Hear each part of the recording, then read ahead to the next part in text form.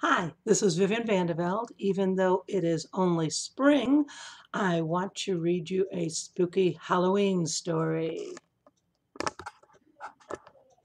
The story is called When and How, and it is one of the stories in All Hallows Eve, which is a collection of short stories all taking place on Halloween day or night.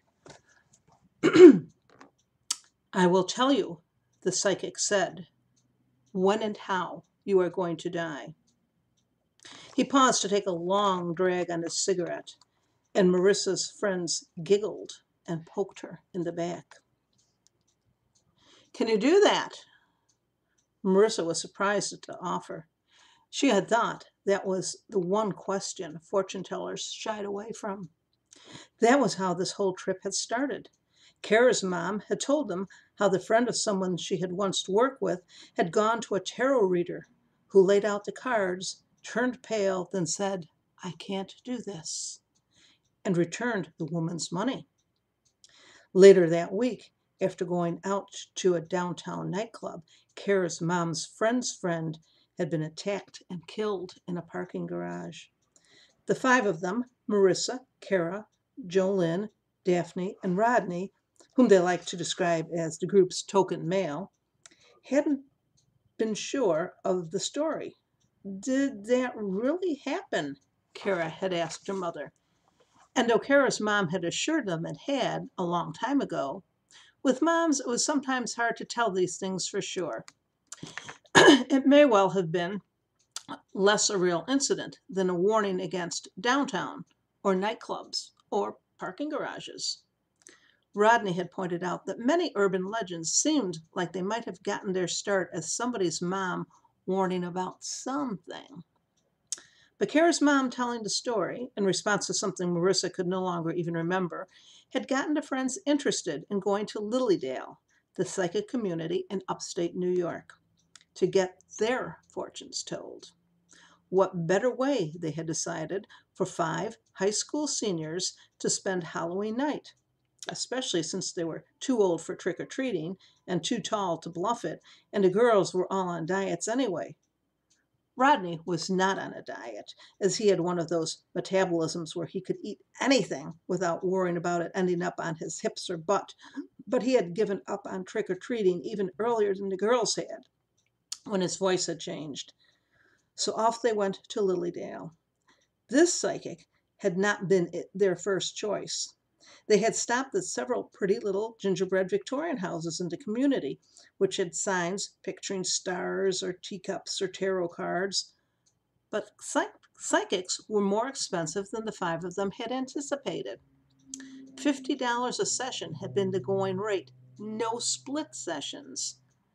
They had already gotten back into Daphne's car, never mind they had driven 2.5 hours to get here, when they noticed his tacky ranch house. On the front lawn was a sign that had a pair of penetrating eyes. No face, just the eyes. Either an optometrist or a psychic. And considering where they were, they guessed psychic. Since the house wasn't as nice as the others, they hoped his rate might be lower. He was short and skinny and swarthy and stank of the cigarettes he chain smoked, which were also short and skinny and dark, probably European. Apparently, Europeans hadn't heard that smoking was bad for you. $50 a session, he told them. Hadn't these people ever heard that price fixing was illegal? But then he'd said that, if they preferred, for $50 he would answer one question from each of them. They could have gotten back into their car again, a 5 hour round trip, or they could go with Mr. Chain Smoking Euroman. Wearily, they stepped into his house. For someone who looked into the future, his decor definitely looked into the past. The 1970s, Marissa guessed, from the orange golden rug and the wood-like paneling in his dining room. But maybe she was being unfair. Maybe the paneling was expensive stuff and it was just the coating from all the nicotine that gave it that dark, lusterless, matte finish. Along with the anonymous stains on the tablecloth and a gray metal file cabinet in the corner, and the fact that he had only one dining room chair and had pulled 5 folding chairs out of the closet for them, the decor did not inspire confidence. So now Marissa, faced with a prediction regarding the when and how of her mortality, asked, "Can you do that?" with a slight hope that maybe her question would bring the psychic back to his senses. "Oh," he would say, "what's the matter with me? I forgot. That's not allowed. Let me predict something else." Then she wouldn't have to say, "I'm not sure I want to hear this," and have the others laugh at her. The psychic took another long drag on his cigarette and asked, "Can I do that? Is that your question, then?" What a creep. "No," Marissa said, "that was not my question. Despite the anticipation of coming, despite the long drive to get here, and a disappointment when it had appeared they wouldn't be able to find an affordable fortune teller, despite Kara and Rodney and Daphne and Jolynn going first, she had not had a question in mind. And the death thing had been the psychic's suggestion. Still, it was an unsettling topic. She wanted to answer, "I only want to know when I'm going to die if it's going to be at least 20 years from now. Otherwise, tell me if I'm going to get accepted at one of the colleges where I applied." And that was pretty close to the question Daphne had asked, and everyone had called it lame. But Marissa didn't think she was up to hearing something like, "A serial killer will get you within the week." Still, she supposed the psychic already considered himself generous for not automatically answering and charging her for that dumb "can you do that" question, and would not give any unpaid for hints. So the psychic held the foul cigarette pinched between his fingers and inhaled as though his lungs were in his toes. "I will tell you when and how you will die." Marissa took a steadying breath. "It will be just over 56 years from now, 4 months short of your 74th birthday." Marissa stored those figures in her head to work out when she had a couple moments to herself to see if he'd guessed her age correctly, since he had not asked. It would be easier to trust a psychic who had not only the ability to zero in on a person's age, but also demonstrated good math skills. In any case, 56 years from now was a much better number than, say, next week. "You will die," the psychic continued, "in a plane crash while traveling from Rochester, New York to Buffalo." "Okay," Marissa said slowly. She had never been on a plane, but her grandparents, she had never been on a plane, her grandparents all living within driving distance, and her parents believing in local vacationing. She figured if she hadn't flown anywhere in her 17 years so far, she shouldn't miss skipping it later on. Besides that, she couldn't think of any reason she'd want to go to Buffalo. If this changed later in her life, Buffalo was only about an hour's drive away from Rochester. What kind of idiot would pay for a plane and spend more time going through airport security than it would take to drive where she wanted to go? She could readily arrange her life to exclude planes, and in fact, Buffalo. The psychic said, "I am not finished." He paused to take another toe-curling inhalation of his cigarette. "Your plane will crash in a sod farm in Batavia, New York, due to mechanical failure, sometime between 8:15 and 8:25 a.m., killing all aboard." Jolynn poked Marissa and observed, "I can't imagine you being up early enough to catch an 8 o'clock plane." Easy for her to scoff. Marissa fully intended to add Batavia to her list of things to avoid once she hit her late 70s, just in case the psychic meant that the plane would crash on her rather than with her in it. "So," Rodney said, "all Marissa has to do is avoid getting on a plane when she's 73, and she'll miss her appointment with death and live forever. Sweet deal." That was pretty close to Marissa's reasoning, but the psychic was wearing a self-satisfied smirk. Daphne told Rodney, "Living till you're 73 is living forever." "I wish I'd asked when I was going to die," Kara grumbled. She'd asked if she'd marry Bailey Leonard, and the psychic had simply said no, which was what Marissa would have guessed in any case. Kara's boyfriend being very obviously not as much in love with Kara as Kara was with him. Obvious to everyone but Kara, for whom the negative had come as a surprise. She had asked, "Well, who then?" But the psychic had said that was another question, and if she really wanted an answer, the group would have to buy another round of questions for, of course, $50. While Kara had still been considering, Rodney had asked, "Who will I marry?"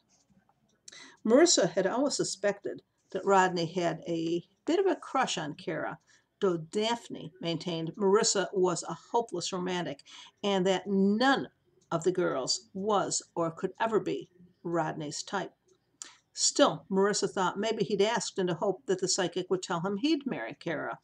But the psychic had told him he would not marry at all, which had caused Daphne to arch her eyebrows at Marissa.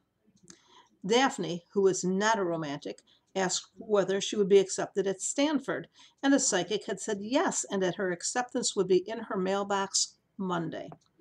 Marissa liked that this prediction would either come true or not in 3 days, which would give the rest of them a hint as to the psychic's accuracy. But Jolene called it a waste of a good prediction. She asked, "Will I lead a happy life?" "Happiness is subjective," the psychic had said, which had caused a howl of protest from all of them. It was hard to say whether the man had planned to leave the prediction at that, but after their outburst of catcalls and "not fair" and "come on," he asked Jolene, "Are you happy now?" "Yeah," Jolene had said, "sure." "You will never," the psychic told her, "be less happy than you are now." So that had been the one unequivocally good fortune, though Daphne at Stanford wasn't bad. Now the psychic asked Kara, or maybe them all, "Do you have any further questions?" Kara shook her head, and so did the others. The psychic stood, which apparently meant they weren't going to be offered a Halloween candy bar or a glass of water or an opportunity to use the bathroom or even a "goodbye, it's been fun." This, or the fact that it had gotten cold and started raining, put Rodney in a bad mood, and as he stepped out the front door, he muttered, "I can tell fortunes too. Smoking will kill you." Hard to tell if Rodney meant the comment for them or for the psychic, but the psychic did hear. He said, quietly and without emotion, "Yes," then closed the door firmly behind them. They lingered under the overhang that someone with more ambition than this particular psychic might have tried to make into a patio. At 7 o'clock, the night was dark and the rain was pouring. Their breaths condensed into cold. "I hate driving in the rain at night," Daphne said. "It makes me nervous." "Hey, I'm relaxed," Marissa said. "I don't know about the rest of you, but I know I'm safe." "You're also not legal," Jolene said, lording it over them just because she and Daphne had already had their birthdays and could drive at night. She took the car keys from Daphne. "And you all know you're safe with me because I would not be happy if I had an accident, and you have all heard it." She shouted for the entire Lilydale community to hear. "I am destined to be happy." Kara muttered, loud enough for Jolene to hear, which meant she wasn't serious, "If you're destined to drive, then I'm destined to be scared." Rodney said, "If we don't get out of here soon, we'll be destined to need an ark instead of a car." So, screaming as though they were melting, they ran to the car, Jolene and Marissa in the front seats, Rodney sitting between Daphne and Kara in the back.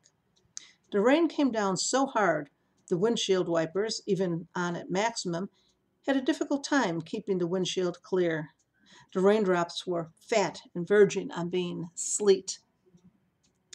The fact that the streetlights reflected and glared on the wet pavement made Marissa glad she wasn't driving.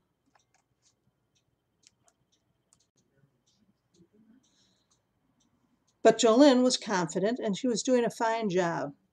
She had gotten them singing Christmas carols, since they couldn't find any decent radio stations, being still too far from Rochester, and since they didn't know any Halloween songs. Rodney had started "Up on the Housetop," but he didn't really know the lyrics beyond that, and he was floundering.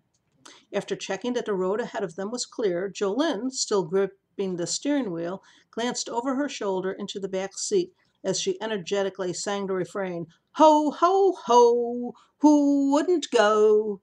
In the front seat, Marissa saw the 18-wheeler ahead of them lose control on a slick road and begin to veer, then twist, till it was sliding forward sideways with their car aimed right at it. There seemed to be all the time in the world for her to tell Jolene to look out, to step on the brake, but carefully so that they wouldn't skid too.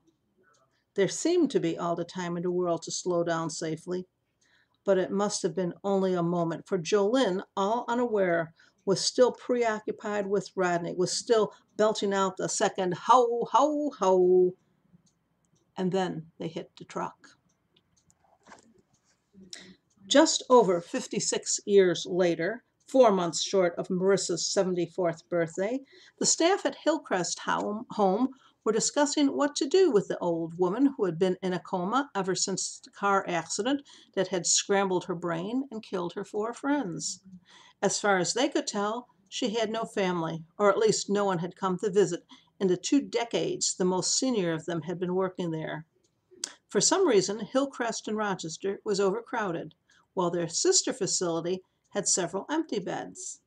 Since no one ever came to look in on her, and since she didn't know where she was, everyone agreed there could be no harm in sending her by air ambulance to Buffalo. A nice, short, safe trip. Okay, I came to write When and How because a friend of mine went to visit a psychic, and that psychic told her, I will tell you when you will die.